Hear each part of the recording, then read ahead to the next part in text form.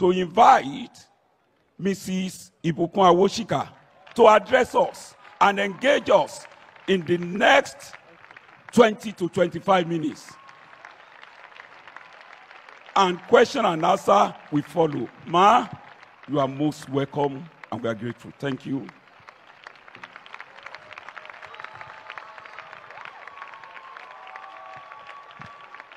Let's put our hands together for Jesus. When you're clapping for Jesus, you clap like your life depends on it. When you clap for me, you can clap anyhow. But when we're clapping for Jesus, we clap like our life depends on it. Because it does. Amen. I'm going to sing one song. I know I have 20 minutes. Don't worry, I'll deliver and I'll finish. But I want you to know that the journey of your life, my assignment is to talk about leadership and godliness. But I want you to understand that whatever capacity you will occupy, wherever you will find yourself, in whatever way you will express the gift of God in your life, it is exactly that, the gift of God. And because it's the gift of God, you have to have the liberty of spirit to willingly and willfully hand over your journey to the Lord. God made you and I in his image. Therefore, we have the capacity to battle with God for that which he has planned concerning us, because he gave us the power to choose. But I found in my short few years of life that the things, and I wasn't even born a Christian. I only became a Christian a few months to my wedding at the age of 28. So I had lived and I was born and raised as a Muslim girl from a very strong Islamic family. And I was very proud of my Islamic heritage. But then Jehovah found me and I started the journey of walking with Christ. So when I say what I'm saying through the song, it's for you to understand that no matter who you will become as a leader of any capacity in any way, the first thing you will learn that will set you apart and will make it impossible for anything to stop you from completing the assignment, and will make it impossible for anything to stop the manifestation of the power of God in your life, will be that you will hand over your journey to God, and you will only be the vessel through which God will accomplish that which he will do. So I have this song written by Nathaniel Bassey that has become my most favorite song in the last short while, but he speaks so much to my heart, my spirit, and my desire, and the way I perceive my journey with God, that it has become something that, you know, I sing it like my life depends on it. And it just says, take the stage, Lord, have your way. I'm just a vessel, nothing more. And when you're done, please take the glory. I'm satisfied just to see you glorified. One thing I want you, please be seated.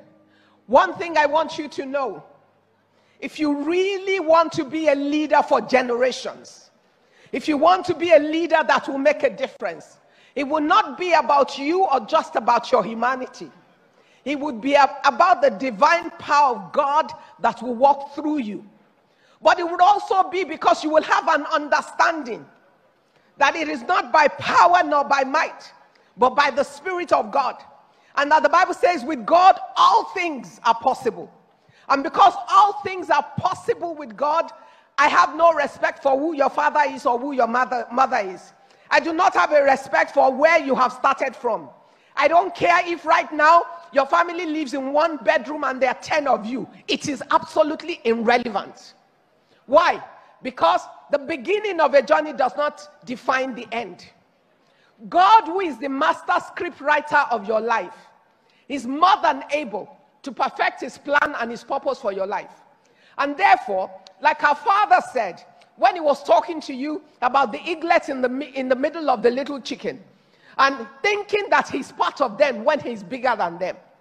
When you understand who you are in God, and that's why I used the scripture earlier, they that know their God, they shall be strong and they will do exploits. When you know God, then you know that there's absolutely no limitation on what you can do. There is no limitation on who you can become. There is no limitation on how far you can go. There is nothing that is too big for you. There's no position that is reserved for some other people. Everywhere and anything that is available upon the face of this earth, that God has ordained as part of your journey, the capacity to occupy it, the Lord will make available to you at the point that you need it, at every stage of your journey. But starting with an understanding that you belong to God, your journey belongs to Him, that the stage of your life is yielded to Him, that you're just a vessel that will be willing and obedient. Because you see, if you're a vessel that is willing and obedient, as a leader, you will be a man that will fear the Lord. And if you're a man that fears God, it means that you would be a leader with a heart. Because when the Bible says, love your neighbor as yourself, and He was talking to those who fear God, when you're a leader who loves your neighbor as yourself, there are things you will never do. You will be a leader that will build your community, not one that will destroy it. You will be a leader that will do things that will add value to your community, not the one that will steal the money that is meant for everything that the community needs. You will be a leader that will care. You will do whatever your own assignment is. And you see, the assignment is not about is big or is small. No. It's about the fact that that is what you have been called to do. And no matter what that thing is, as you prove yourself and you manifest the fear of God there, and you prove and you manifest and you show the word of God alive, because you are the vessel through which the word of God will come alive. Leadership, the way we have bastardized it, is tied to position and titles. But that's not what leadership is. You can have a big position and not be a leader. Because if you're a man that the people who walk under you laugh at you behind you, they cannot trust you because they know you are not a man that can be trusted. When you speak, they have no respect for the word that you speak because they know that when you say it's day, they need to check outside and see whether it's dark or there's daylight. Then you're not really their leader. You're the man that for economic reasons or for whatever reasons, they submit to for their benefit, but not because they respect, they honor, or that you will influence that which is important in their life. So if you are a child of God and you want to walk as a leader, you must first understand that the leadership is the attribute of your life that manifests. But the foundation of who you are is as a child of God. And as a child of God, who are you? An ambassador of Christ. A vessel to a witness of the gospel. And that no matter where you find yourself, no matter what position you occupy, no matter how big the title is, the most important thing first is that you will never lose the identity of who you are in Christ, nor will you separate yourself from the assignment. And what is the entire assignment of this Bible? That there will be a reconciliation of men unto Christ. And therefore, in your journey in whatever capacity, whether you're just a fellowship leader, or you're the leader of a small committee to organize feeding the people, will you do that in a way that somebody who does not know the Lord will watch your character, will watch your language, will watch your attitude, will watch the integrity with which you do even the smallest of chores, and they will see God in you, such that if you are the last person on the face of the earth that will preach Christ to them, will they accept Christ from your lips? Or will you say to them, come and give your life? They'll say, you, how? Don't I know you? Don't I know what you do? Aren't you the one that stole money the last time? Aren't you the one that took more food than you deserved? Aren't you the one that cheated in the exam? Aren't you the one that did this or that? Our leadership is not about title. It's about the character, the fruit of our interaction with others, the fruit of our ability to influence others, and what kind of influence do we leave? If we seek godly leadership, if we want to be men and women of influence with godliness, then we start from our understanding of who we are in Christ and our commitment to the ways of God and to the Word of God, and our commitment sometimes at a high price to do that which is right, because ultimately there is a price when we don't. If what you will do in whatever position you occupy will cost you the right to preach the gospel, then you have gained nothing. You have lost everything.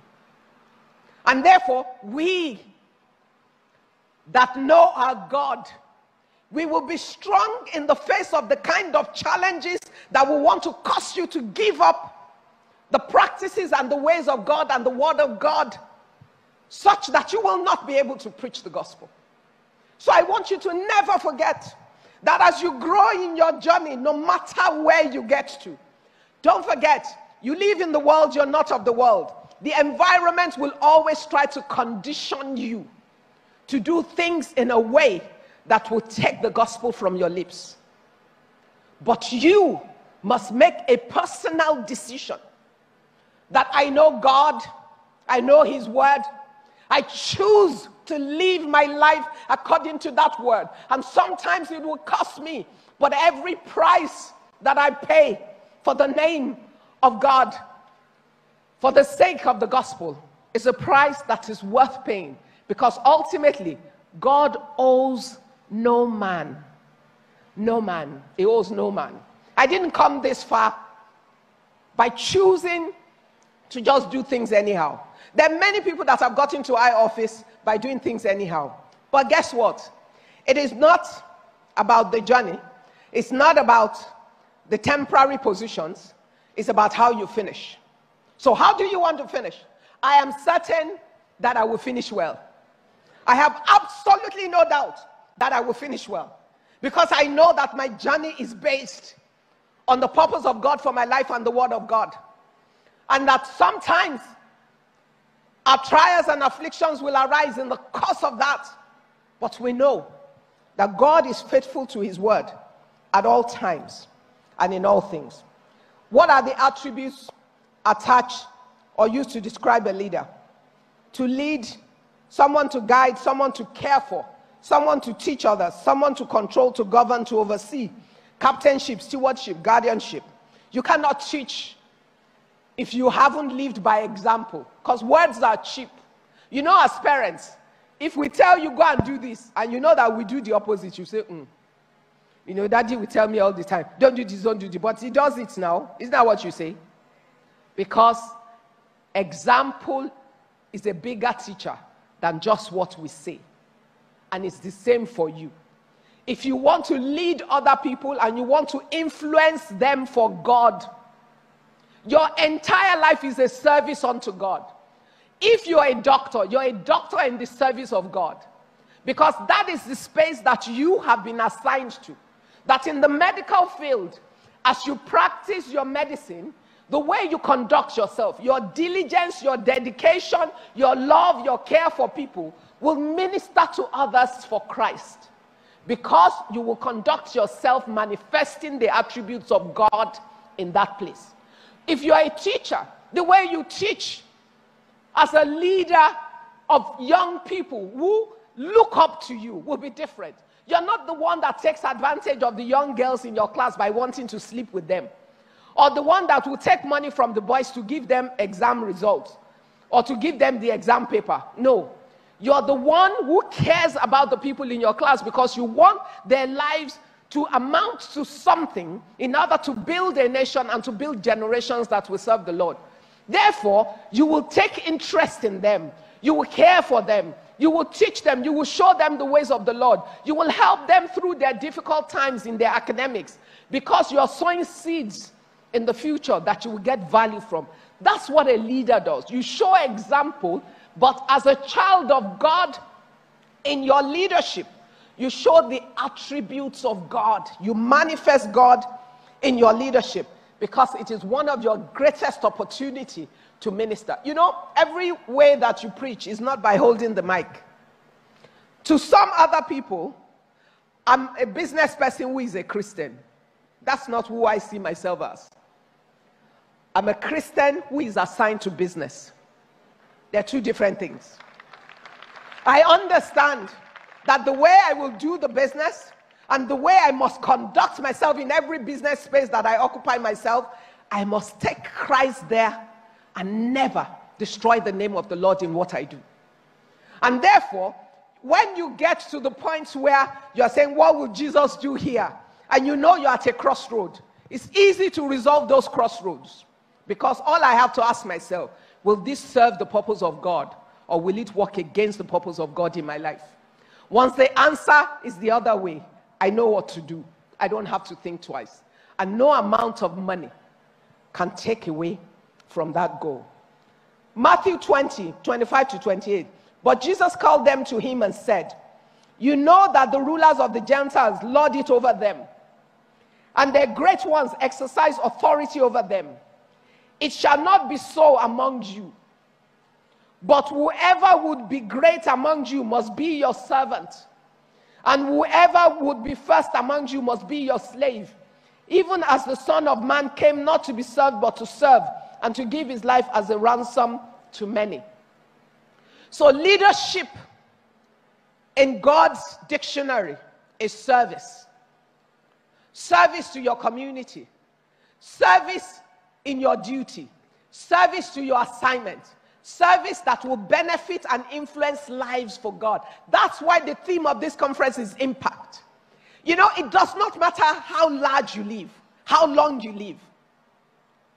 If there's no fruit, and I'm not counting how many houses you build, because you know, houses are nothing. If you build 10 houses, when you die, how will you know who will live there? If you end up with children that do not fear the Lord, they will sell it for peanuts to buy drugs. So we're not talking about those things that they don't count. We're talking about how do you transfer based on how you live your life here from your earthly account to an heavenly account, based on your obedience to the word of God and your actions as a leader. So when you go into position, you don't go with the sense of I'm a big man. You go with the sense of humanity. When you want to be a leader with godliness, you will go like Christ did. What did he do? He was our biggest example. He showed how to love. He showed how to care. He showed how to serve even his disciples. He showed how to provide for his followers. He showed the heart and the love of God in his service to those that he was called to. Though he is God, yet he humbled himself under them. So a God-like leader can sit in any high office but with humility. Because, you know, office is nothing. One day you're there, the next day you're not. But the fruits of your impact while you were in the office is what will remain. And people will have to judge you by that. Our light afflictions are but for a moment, the Bible says. They worketh for us an exceeding and eternal weight of glory. So trials will come, challenges will come. But guess those things that will speak for you, even as a leader in those situations. The fruits of your journey. The trail that you leave as you walk. When you walk through your journey as a leader, are you leaving a trail of righteousness, a trail of kindness, a trail of love, a trail of encouragement? Are you leaving a seed of the word? Have you positioned yourself in the way you live in such a way that in your day of trouble, people will arise and surround you because they will stand up for you, because they know you based on how they have experienced you. So I want you to daily ask yourself, I want to be great. Fantastic. And I want every single one of you to be great. But I want you to be great for Christ. And when I say I want you to be great for Christ, I don't mean I want all of you to be our father, to be a pastor. No. We don't all have to be. We will have pastors amongst us. We will have leaders of the church amongst us. But we must have leaders in the marketplace too. We must have great scientists. We must have, like the vice chancellor that came. We must have people that occupy political offices. We must have people that occupy every kind of office. We must have people that sit in the UN and have a godly kind of voice. We must have people that sit in the doctor's clinic, that sit in the Senate, that sit in the House of Rep, who have a godly voice. We must have people that carry the grace of God, the heart of God, that carry the attributes of God.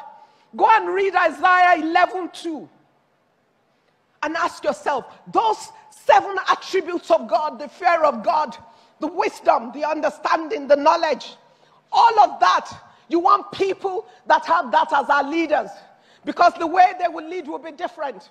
When you're a leader with a heart of compassion and a love for the people, you will not steal the money meant to build the roads that people will ply through.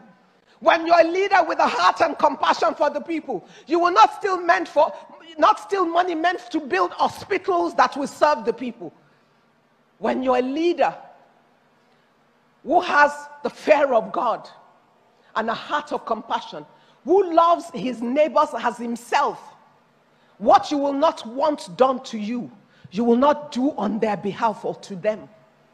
And it's the same if you're a teacher that who fears God and loves God, you will not sleep with another man's daughter when you should be nurturing her to be the best of herself. You will not help a boy to cheat because you are destroying his life when you do that. You will not support a guy to do the wrong thing. You will help him to find the way to do the right thing. And leadership has nothing to do with age. Do not let anybody despise your youth, but let no one also tell you you need to wait to get to a particular age before you can be great. Greatness can follow you from any age. And I need you to understand that. There's a Yoruba thing I'm trying to remember. I always get stuck with that.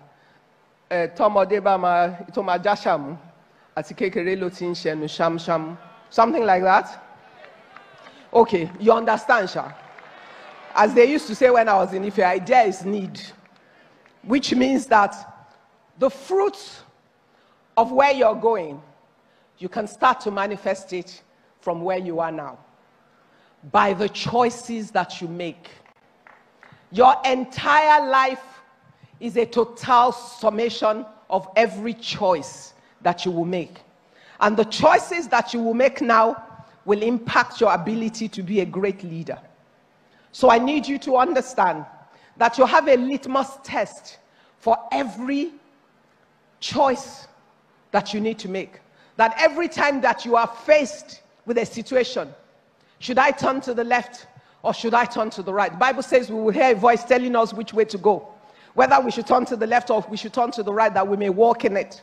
Which means that if you want to be successful as a leader, you have to be a man of the word. Because there isn't a single problem that you will encounter that I have not found in my experience across my multiple entrepreneurial and corporate journey, that there isn't a word that applies to it that gives me the instruction of how to move through it. So if you want to be a godly leader, you must be a man of the word.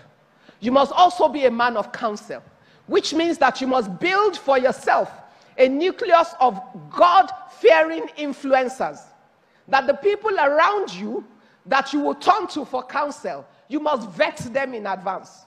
You must in advance know that there are men and women who fear God, who share your same values, who are thinking from the same perspective where God is concerned, so that in your time of weakness, you will find righteous voices that will lift you up.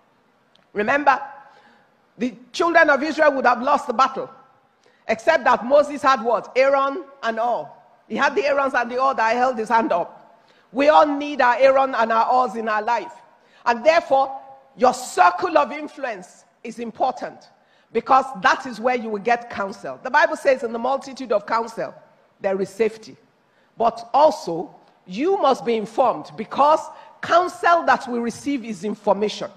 And that information allows you as a leader to be able to take a 360-degree view of any situation, but you have the responsibility to make the right decision in line with the assignment and the call of God on your life, and that which is in line with the word of God in whatever situation you find yourself in. You cannot separate your journey as a leader or an aspiring leader away from your journey as a child of God. God did not create schizophrenia.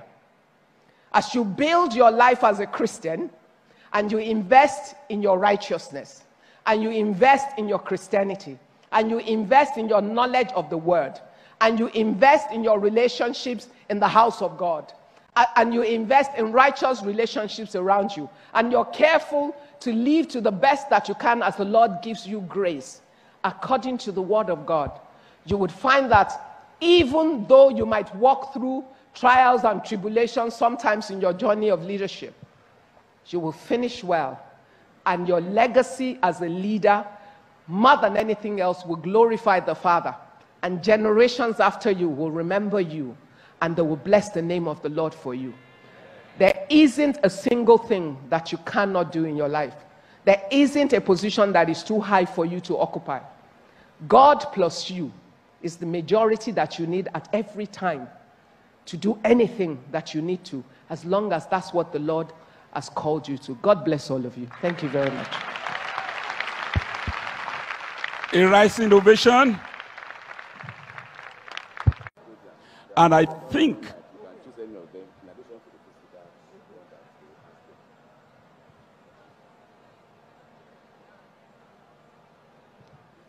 all right, while we're sorting out the physical people, I'll start with the people online.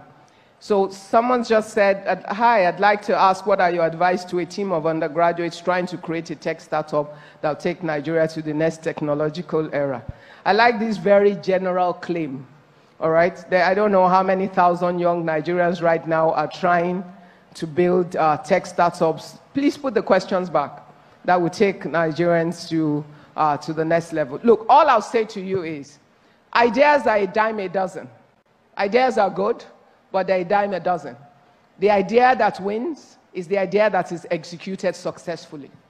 And for you to execute the idea successfully, you need to do your homework.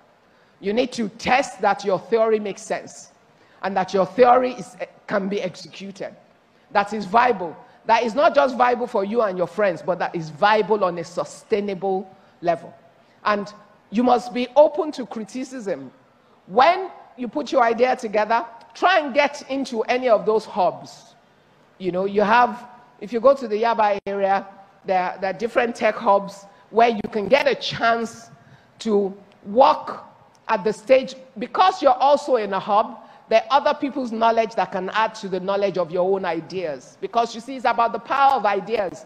And if you have humility of spirit, you will understand that you are not all-knowing. Only God is all-knowing. And no matter what you know, when you're in a community of other people trying to think of the same kind of solutions, even though they're trying to solve different things, your fundamentals knowledge of science and technology itself can empower you, because somebody's half question and your half question could be the whole answer that will be required to change the world. And you must learn to move in stages, step by step, okay? First, your proof of concept. Find whatever money from family and friends and all of that to take it to the next level to show that it works.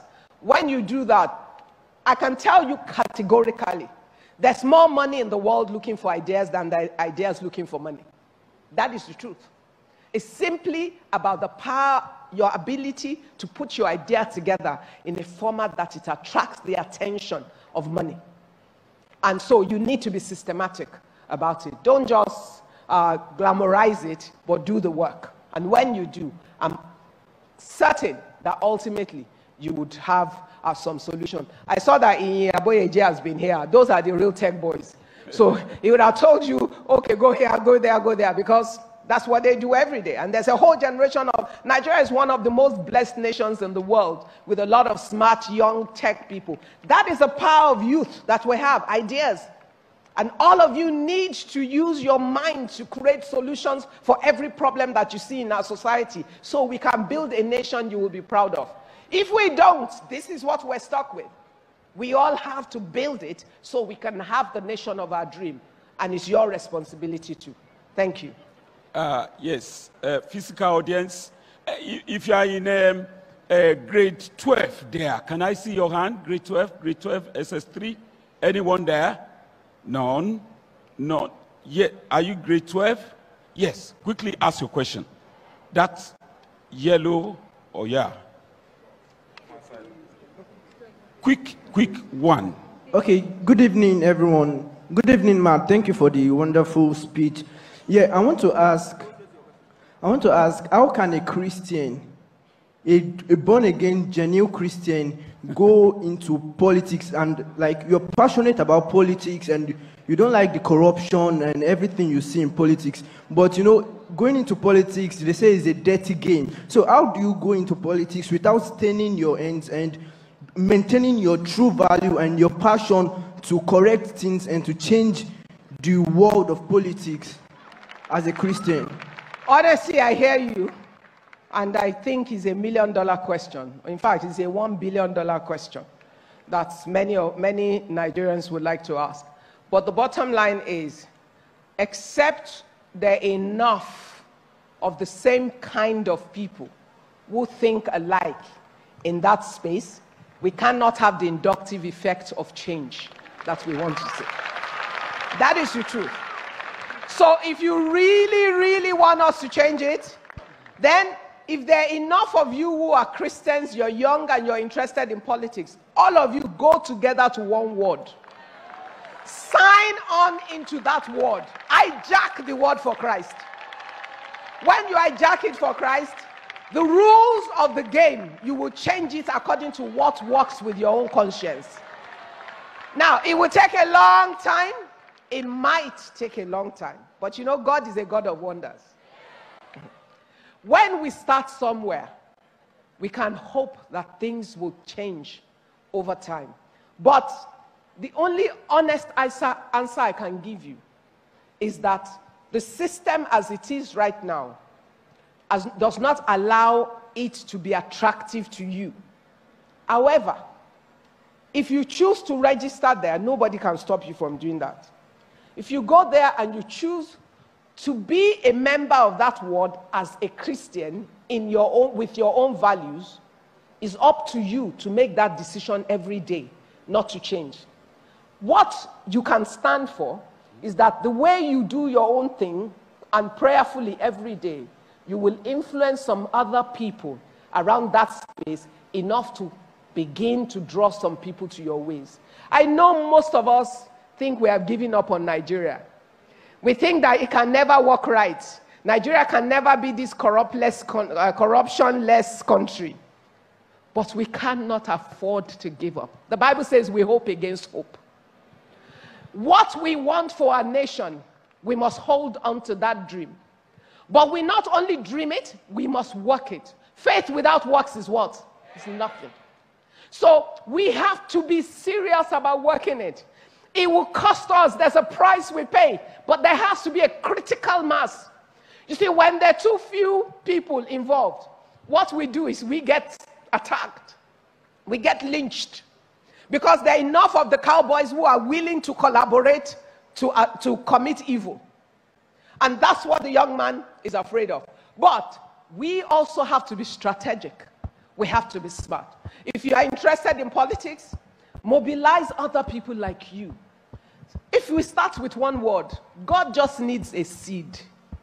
Remember, how many fish and bread did Jesus use to feed many thousands? 5 and 2. Hallelujah. God just needs a seed. Hallelujah. If that is the vision and the call of God on your life, continue to pray about it, but act on it too. You might be the first and only Christian in the world that you join, but you are a seed in that place. And when you do, you trust God that you would be the vehicle of change that will cause the change in your spot. Thank you very much, Ma, and God bless. What do we say to her? I know you are generous in forgiveness. Am I right? You are going to forgive me because we just have to move with time. God bless you, God bless you, and God bless you. Guys, don't worry. We'll talk another time. God bless you. So please, we